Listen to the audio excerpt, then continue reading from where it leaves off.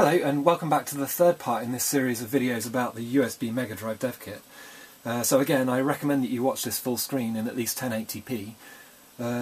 So to recap, last time we showed how to use the USB MegaDrive DevKit cartridge to talk via USB back to the PC running GDB, and in the process debug and train a commercial game, Sonic 1. So we gave Sonic infinite lives by patching the original ROM. But that's all very well and good, but what happens if you wanted to write your own homebrew development stuff, your own demos and games for the Mega Drive? Well, that's exactly what this menu program is. Actually, I wrote this using a very cool set of libraries that was written by a French guy called Stef. It's called the SEGA MegaDrive DevKit, SGDK. And basically it's a library that abstracts away all of the Mega Drive hardware and allows me to just write a really simple application like this that gets a list of game ROMs off the SD card and prints a menu up and allows me to scroll through it and so on.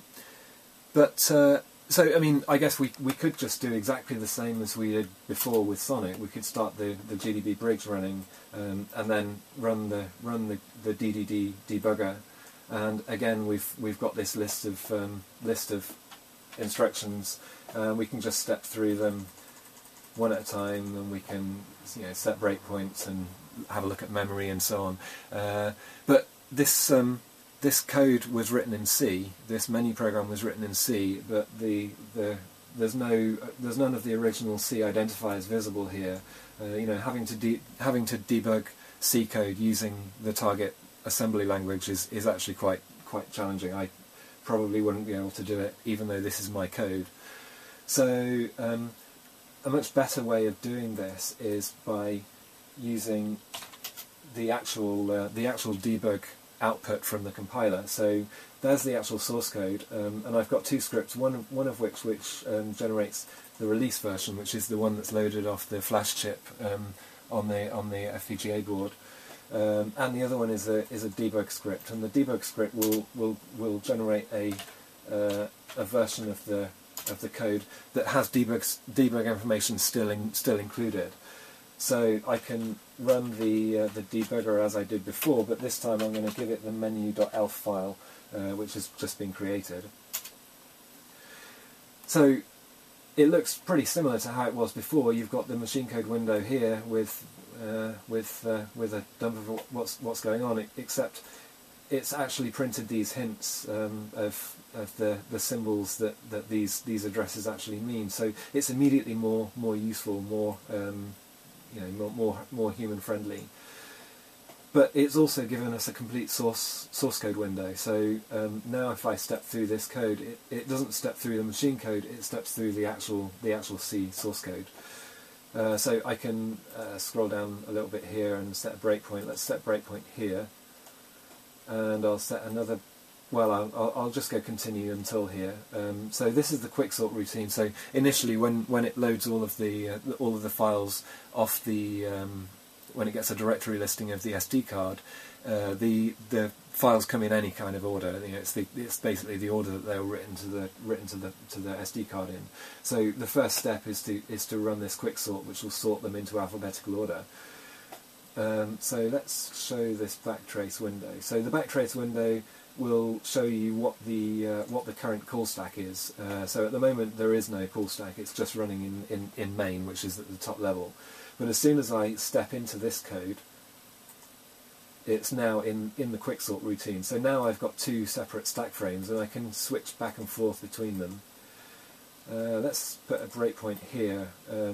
So quicksort, as you may be aware, is a recursive algorithm. So it basically uses a divide and conquer approach, splits the array that needs to be sorted into two, and then sorts the left-hand one and then the right-hand one, and then recurses down until it's only dealing with arrays of length 1. So if I do continue now, it will get to that call of quicksort. So remember, we've still only got two stack frames. But if I do cont again, it's going to then call itself and result in a third stack frame and a fourth and so on. So right at the top, the end index is 0x31, which is the hex number of actual game ROM files I've got on the SD card. So if I then step down to the next level, the end index in this case is 2e. So it's partitioned the array partly, and then step down again, and it's partitioned the array further. And I could just keep going like that, and it would generate more and more stack frames and so on. Let's delete this breakpoint and continue. That will get us back to the breakpoint that I originally put in the main function. And then I can continue stepping through. It gets a bit boring clicking this next button. I think there's a shortcut. Yeah, there it is, F6. So if I just press F6 now, I can step through the code, and it's pretty nippy. And you can see when it eventually gets to the point where it starts adding, where it starts listing the contents of the ROM.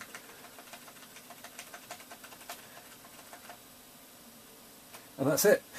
So yeah, I mean, you can use all of the same tracing and dumping capabilities of the that we showed in the commercial example in your own code, and you can hover over these things and find out what their current values are and so on. So it's pretty usable. So yeah, that's it. That's the end of this three-part series of videos about the USB MegaDrive DevKit. Do leave a comment below. Let me know what you think. Let me know if you want me to demonstrate anything else about the machine. Thanks for listening, and see you guys later.